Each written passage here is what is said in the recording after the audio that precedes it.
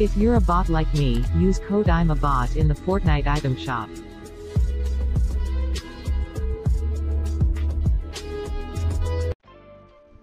What's good, YouTube? It's your boy Flashy Finesse, and today I wanted to talk to you guys about overclocking controllers, and whether or not I think you should overclock your controller. I really don't think it's a good idea, to be honest, because for one, you could mess up your controller.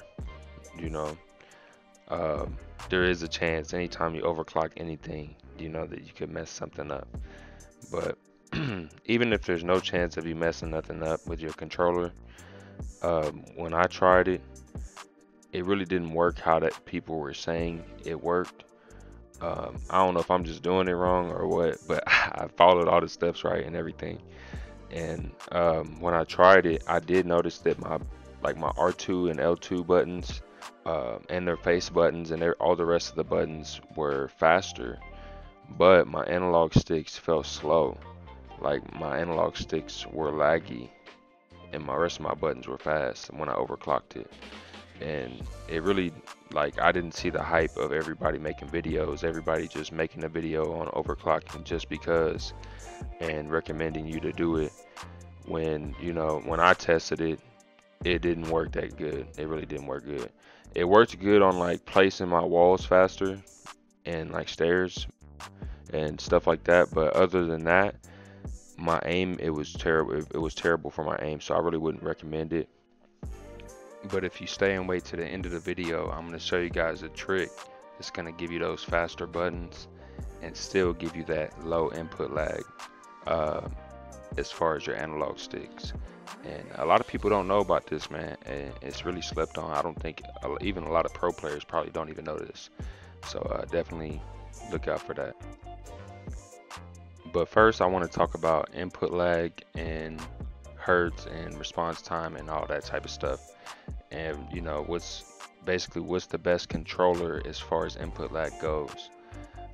There was recently a study done by a channel called Rocket Science. I'll try to find a link and put it in the description. But basically, man, this guy did a study and he found out that this default PlayStation controller is the fastest controller as far as input lag. And that goes for Xbox, everything else. And you guys let me know if you know of any controller, but to me, I think I don't see why they can't just make a 1 millisecond response time controller this wired. Because I don't know, I guess because the default port, it's default at 250 hertz, which is basically 4 milliseconds of lag. And that's pretty much every controller except for Sony's Bluetooth capability.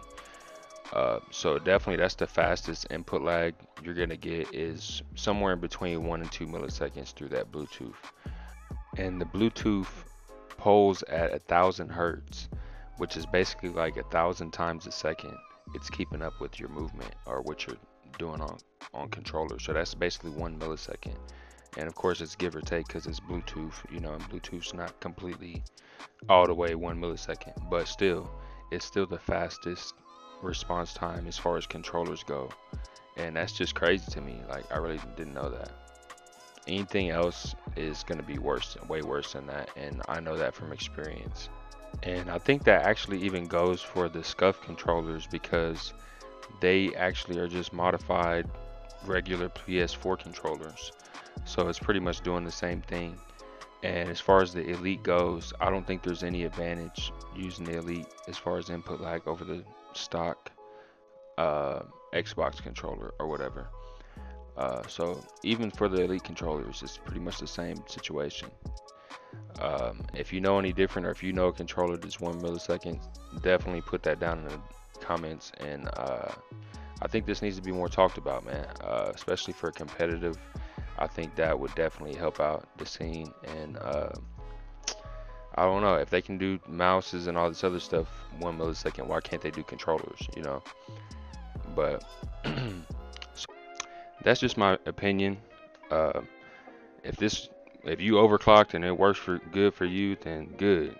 I'm just basically trying to talk about my experience with it, and basically with the PS4 controller only, because I don't deal with the Xbox or any of those other controllers. Like if you have a Astro C40 and you overclocked and it went good, then good for you, man. Like I want everybody to have the best, lowest input lag they can, really.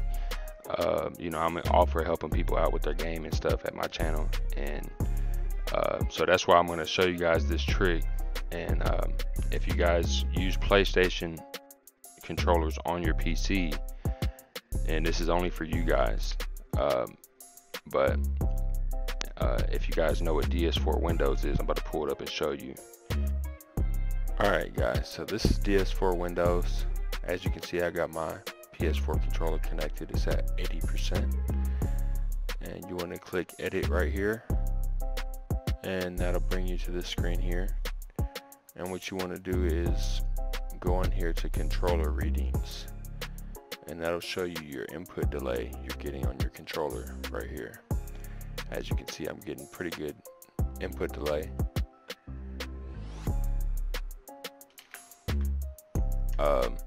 If you're having weak Bluetooth or bad connection with your input lag on your Bluetooth controller, get a Bluetooth dongle, and that probably will help. It's definitely helped me, but definitely getting the best input lag right here, as you can see. And the trick that I was talking about is right here on the sensitivity of your triggers. You can actually turn these up so that whenever you push L2 and R2, it normally starts off at 1, but if you turn it up, you can basically make your triggers more sensitive and place walls faster, steal walls faster, and just basically shoot people faster and just have better reaction time. So it's definitely a tight trick. I've never seen anyone do anything about this or show this, so just wanted to put that out there and help you guys out. So that's pretty much it for the video, guys. Thanks for watching. Definitely leave your thoughts and opinions down in the comment section below. Thank you to everybody using code I'm a bot in the item shop. I appreciate y'all. I'm definitely gonna start, as you can see, I'm back on the YouTube grind, and I'm gonna be uploading videos, so I appreciate all you guys' support. I'm also gonna be trying to transfer over to Twitch. So definitely follow me, guys, at twitch.tv/flashy_finesse. I appreciate all you guys. Peace out.